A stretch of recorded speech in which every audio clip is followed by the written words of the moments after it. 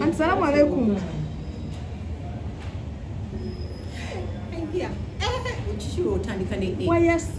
Walaikum salam wa rahmatullahi wa barakatuh. Mani bade na wanuka video kende mkulaba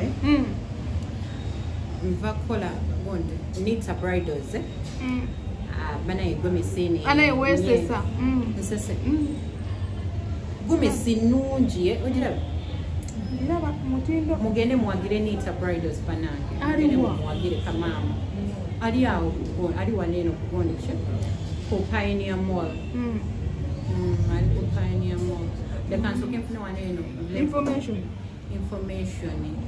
aliko Pioneer Mall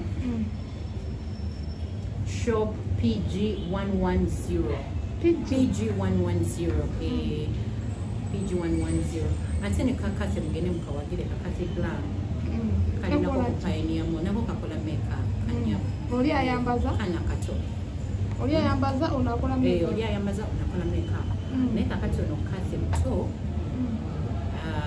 ali ku TikTok akozesa Kathibe achakoza Kathibe powers Kathibe powers mugene mumuwagire mwana mto. I love supporting girl child atedala abana abato ngandaba abagala okola because I was shocked when this girl started up by the way the makeup studio wajja wa sente zamu bana yagala chikubuza kase wajja wa sente za tanda studio sonda how batya Rainari kola ajao remi ajao somaligambe unoso na msendezi jangu soko jwa abantu bakula beno kula by the way yamwana na abantu bakula be abantu bakuwagire bulungi kabebe kange kitawo waneno pike kando mukala bulungi bwe kaliko muje mukawagire kakola makeup sio kama wazijo.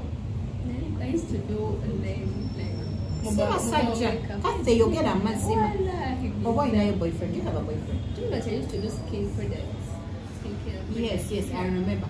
Nasuko sente nyingi wewe bati kwa many studio ni wefanana.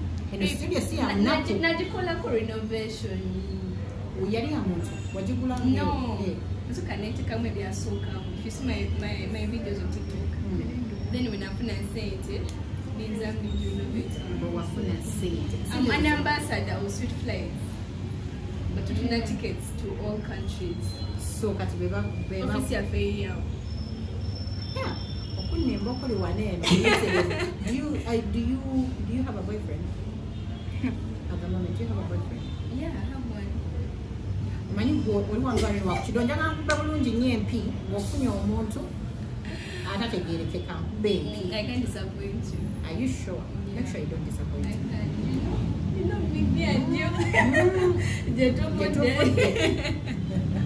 But anyway, come support me in the Pioneer Mall, PI11, Kola Nemvidi. Yeah, I went to Ice Cane School of Beauty. Kola Nemvidi. Yeah. Or installing a wig. Yeah, installation. Yeah. Very good. What's his man? Yeah. Techali kujoga. Tell him to pulling your coat. Yeah. That's the energy I want. Anyway, so she's the one mujemu supporting her. Now back to me. Obadongo zachi. Sasa kuza ne ugabane kuliko omwana. Alhamdulillah mwana namuona naye kyo manyi wange yangamba si kirungi baga mwana namukulika. Webale kusabira. Webale kunsa mwansabira nedda simwebale kunsabira because you guys didn't pray for me. Namukulika. Thank God. Oluzungu mwe katonda yebale. Okakaso otyambute twakusabira. The way I came here, when I realized so many people I think wanted me to die from labor. By the way, let me tell you, people are so evil. You know how you find someone on social media and they really wanted you to die in labor or wanted your child to die in labor, but you people, okay, you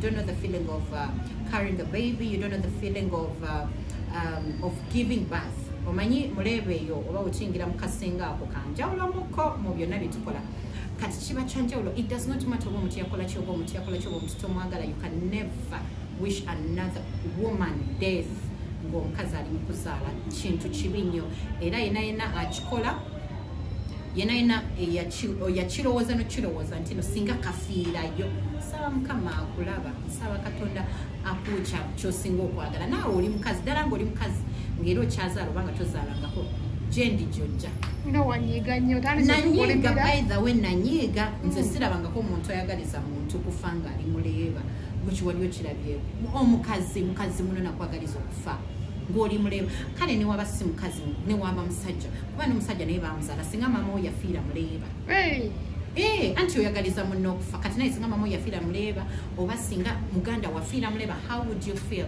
It's by the way a very bad thing byonna nga tubiziza on the side of jokes and everything. It's really bad. Kati manyi mugenda kutandika awo mutandika okubikula emimwa gyammwe embu era wali weeraga otulaga olubuto. I have seen so many people who have lost their babies nga tabapostinganga nako mbuto. I have seen so many people who have lost lives nga tapostinga nako mbuto. Let me tell you something. Olubuto katonda yalukuuma.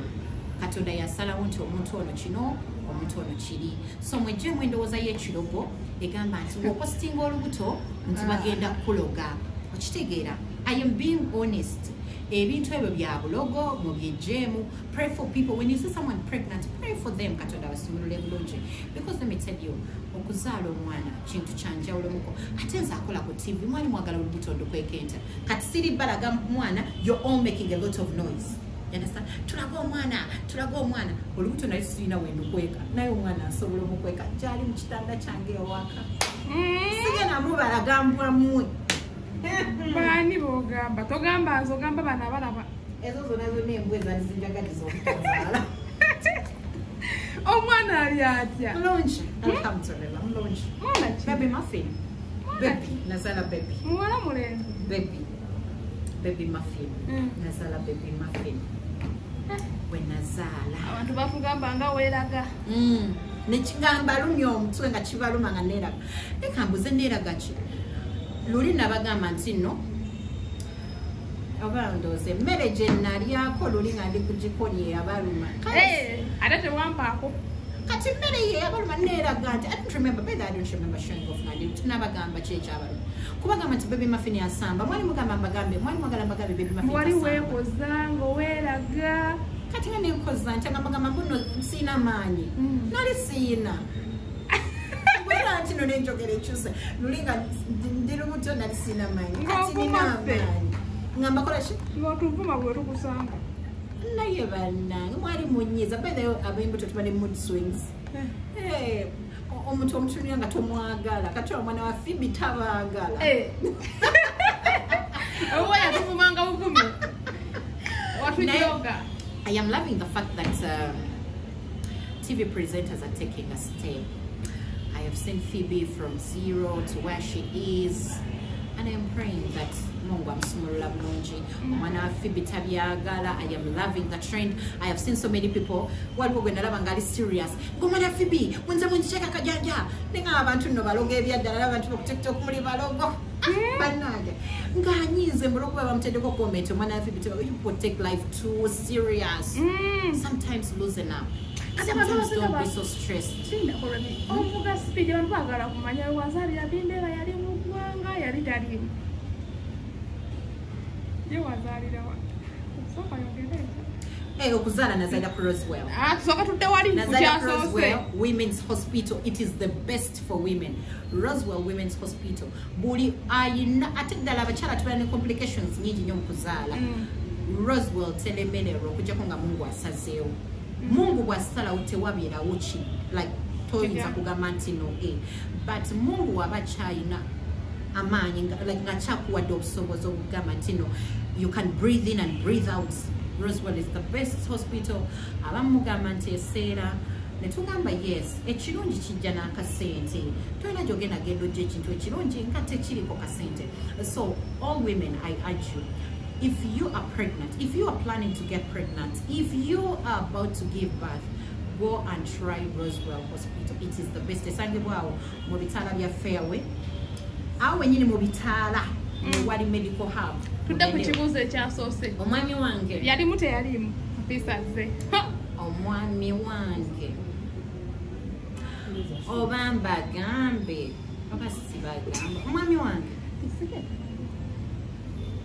simanyi simanyi aba yaliwo bati yaliwo simanyi ali sitegeera ebigambo byebakuwandika ku social media wabiraba after bawandika ki tewabiraba tolina budde bwabwe so gumbulye bawandika ate byotalaba mbikugambe ati biŋŋambe ndabe oba byali bituufu kati byali bituufu biŋŋambe batugamba omaze omwana simanyi agenze mu nasale simanyi amazeeyo bbanga ki simanyi toddanga ngulu okumala simanyi nawuliddeko natusano kase nangamba nti bamugamba omwana yayambuka nakkirira omwana yayambuka nakkirira omwana n'aba atya kase omwana n'aba atya babaga omwana yayambuka nakkirira nakola kiki yalemera waggulu oba nalemera waggulu but social media, you people, mulina emimwa. Oh my God, you people can kuyogera. Kati ani yamulabanga yamukanya wakirira. Kala ani yamulabanga ali munasari. Ani yamulaba. You people. Oh my God. Now let me tell you something. Owa mwana agenda munasari, agenda munasari. Ogenda munasari nakuzino si chive. All babies, I think of late, 80% of the babies go to nursery. But it does not mean Sibalamu, or it does not mean that Obachi. My baby was in nursery for like, I think a week, yes. But what she had in nursery, it is because I got pressure, which we call pre-eclampsia. When I got pre-eclampsia, it was managed until the time. Pre-eclampsia is pressure in women abayina ebuto. Pre-eclampsia is pressure in women abayina ebuto. However, I feel like those are, people have exaggerated it. Yasara mwana atatuse wuyaye. Omwana atatuse omwana banga chi ekitegeera nakyo mukyogere banga chi. Because when I tell you my baby, because I had so many people say, oh, woman, I better nursery for like a month or I don't know. However, that's not true. That's not true. My baby was in nursery for like a week. And I had in NICU, Roswell, which is a very good NICU. I want to take this opportunity to say thank you to Dr. Sanyu, thank you to Dr. Joy, and thank you to my doctor, Dr. Jaffa, and thank you to all the doctors about it, the nurses. When you guys did an amazing job, and of course to my PA, I want to say thank you. You are the best human being I have ever met. Like, I've met people, but my PA is the best human. Like, Simanyi Chenyeza Mugamba. And if it's PAPC. Yeah. So I got pre-eclampsia, which is very normal in women, but it can be managed. So my pre-eclampsia was managed until I gave birth. That's what managing up for as well. I don't know, those are Maradi as well. I'm managing up a very healthy baby. Era tuli kunjewa ka ebiye kubera mnikwe bangere na simanye ozinga ninayo gwe naliyo naye ya bagamba nti no ndi munekifamu. However, oba inayo mwezi oba naliyo banga chi, it's still okay. Ekikulu nti omwana mulamu kisinga obukulu. Abantu bebuuza omwana ali mu bbanga kikwa buli omu ayogera bibye. Kati eby'omwana okubeera mu bbanga ki, that is my personal life. That is about me, because mwagala mukozesa ki kumanya we mumanya oli serebu waffe. Sijjukirako muntu kumperezayo yadde omutwalo nti munaye engeri gy'oli mu ddwaliro ate munaye engeri gy'oli okuzaala omwana w'eggwanga omutwalo gugwo gukuyambeko. So kyengenda okubategeeza ebya mafini bijja kuba bitono. Mafini ali mu bbanga ki, mafini muwala mulenzi, mafini kyeki, mafini kino, ebya mafini bigenda kuba bitono. Naye amanya tosaka tugamba gonna notatugambako lya mafini Bindeba. Twate kwagala lya wakati awo tumanye kwajakwa taina lya wakati mafini Bindeba. Ekibuzo ekirala oba tunyuke tetusaka kunyuka kati omukulu yabadde mu ggwanga simanya yagenze sisaba omugambo nalabyo bifaananyi mwabaddewa yalimu yagenda dda yalimu dda nagenda dda kalekwedda naye okazze your baby fat but sigeze I am losing weight when I lubuto nali siri munene nnyo kati I am toning down. Abakuvumanga abakola ki abakuvumanga bajjukirabo ate mpita okwatako yazo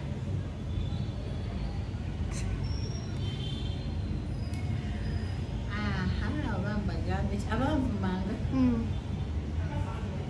ngandi kingakyali lubuto bakyanvuma kubona teri buli mukazi wa muntu wanesimbamu nga we bali buli eyavumanga nga musajja njagala alete mukazi we ampostinge nange bampostinge nga twogeza alaali nga tuli ku byalaali netuba ku nakyo bapostinge abakazi baabwe nange bampostinge nze kyengenda okubagamba nti nze of course nazimba because of pre-eclampsia but that is not how I was with my first baby, so I'm not saying that is how I will be with my other baby. Hey, ugenda zala bameka mukwana nze ni mukazi mufumbo tebambalira abaana so nkyazala kayombe ulidde so simanyi wenja kubeera oba n'abalala. This is just something that happens in women era omukazi nasobola okufuna pre-eclampsia n'azimba kitegeera. So it is not that what omukazi wo abeera nga ali lubuto, no, omukazi ayinza okuba yarwala kitegeera. Naye nze ekintu kyengenda okugamba abaana ab'obulenzi, never sit down and discuss a pregnant woman for any reason because you do not know what women go through to give birth to you. I repeat, if you're a man, never discuss a pregnant woman because tomanyi bachala chebaita okuzaala gwe banga bakuzala buzazi ate muchala ye yakuzala okutula wansi no discussing omuchala ali olubuto banga discussing anyoko kiteke mama we obanga discussing a mama okale. So it's a very bad thing. I would urge all men who are doing it to stop. It's not funny. Abantu ne babuza dadde ku TV. I am soon going back on TV very soon, and I'll be communicating when I'm going back on TV. Very soon. So Temangoba, Segoba, I still work with Sanyuka TV and NBS, and very soon I'll be going back.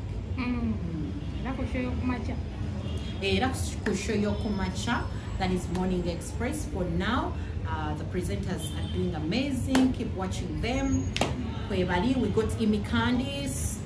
Talking Imi Candice. She is now doing. She's doing a great job on Morning Express. Adam Kongo Kwali, Ali Boxer. Guys, you're doing amazing. Congratulations, Imi Candice. Congratulations, Imi Candice.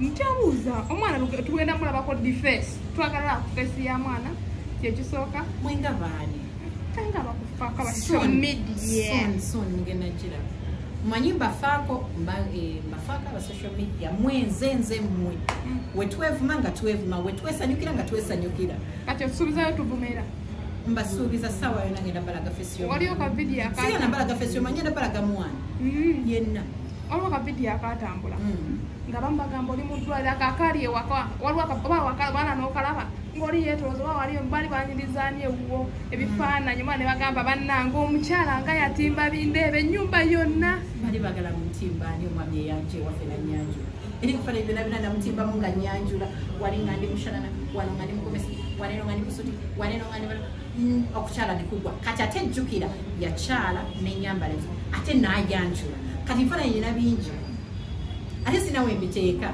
ate bafaani be babimpa mba ndi awo nga bafaani tobalanga bandetera ebifaananyi bafaani be babimpa kati yogala babimpa embikasuke munaye bafaani bange bandeetera ebifaananyi kati bwe kyalumamu ononsonyiwa naye ennyumba eyo yange na mwami Bindeba ate ffe twetimba nze nate sindi mutimba nju yona obagisasula nagisasula nja mutimba paka kuwulira bubi ekirala manyi mumanyira nababakawo nga mumanyira abaana bamanyira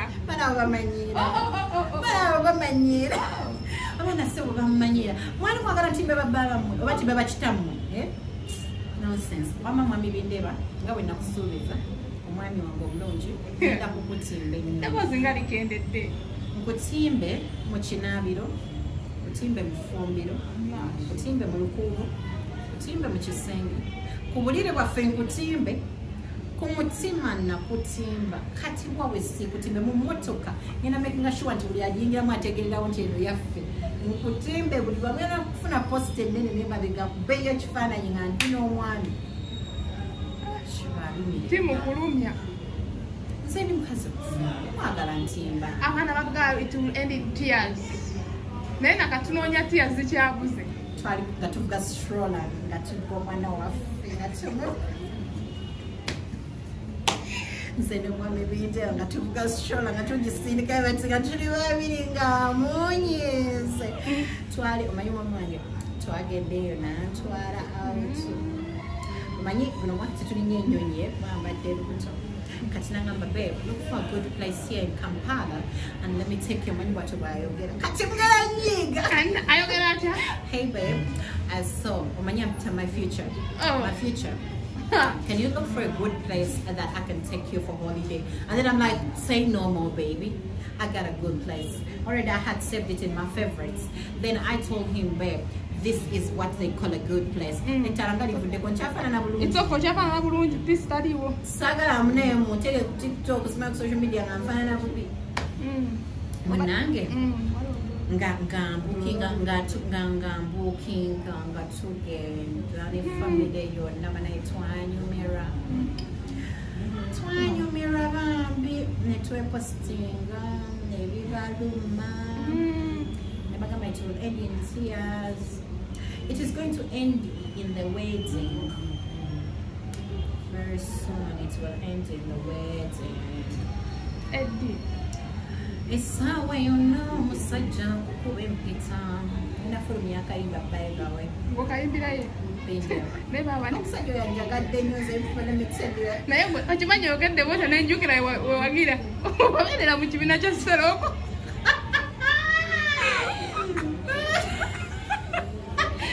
awulande kale omanyira n'ozijukiza omusajja akoze atya omusajja anjagadde omusajja oyo anjagala naye omusajja gw'onjagadde kutera onjagadde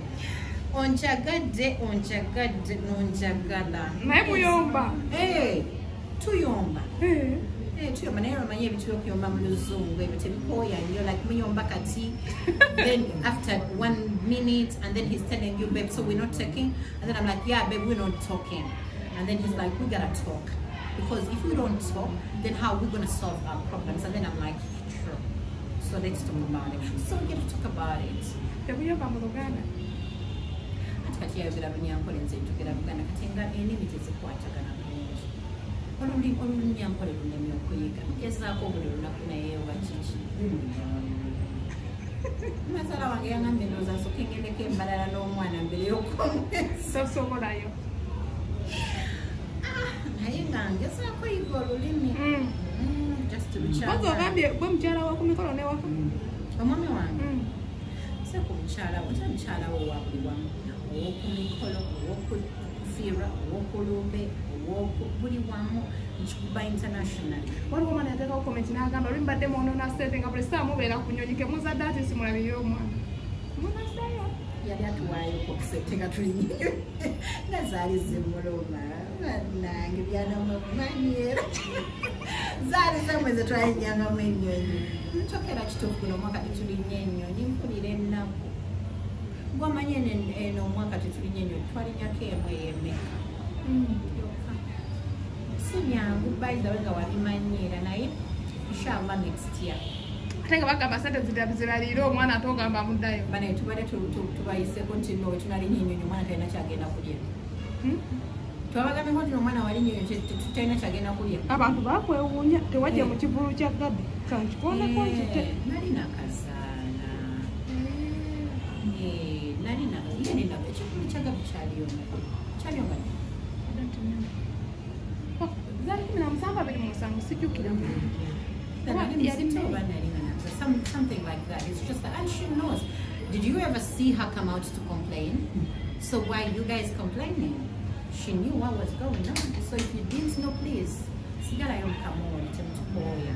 But I am very happy for her. She made history. She did amazing. My girl, I'm so proud of you. Keep doing who you are. Those are humans. They will talk and talk and talk. And I love the fact that the more they talk, the more we walk. So you are walking, you're doing great.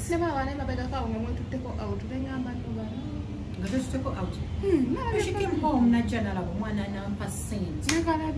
Yeah, woman saint. So you're rich auntie. It ends but not rich, but those who are not rich auntie vibes, eh?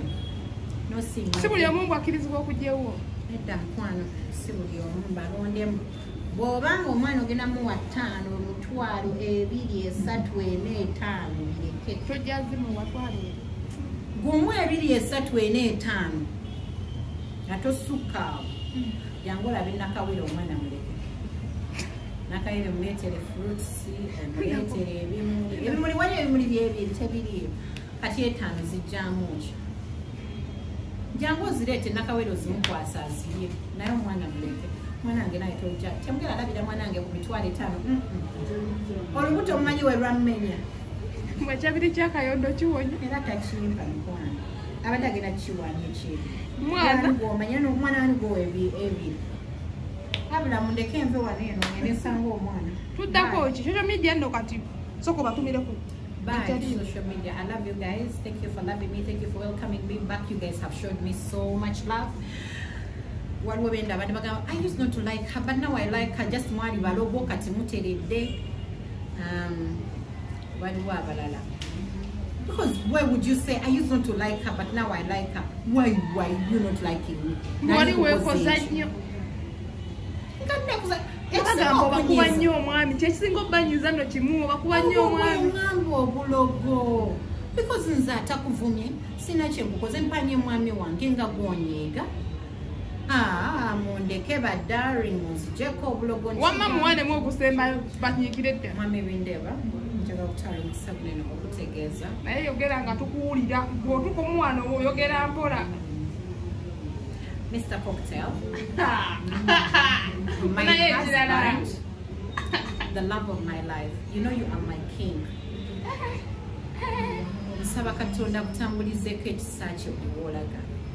May you never see another woman besides me. Whenever you see another woman, may God strike you.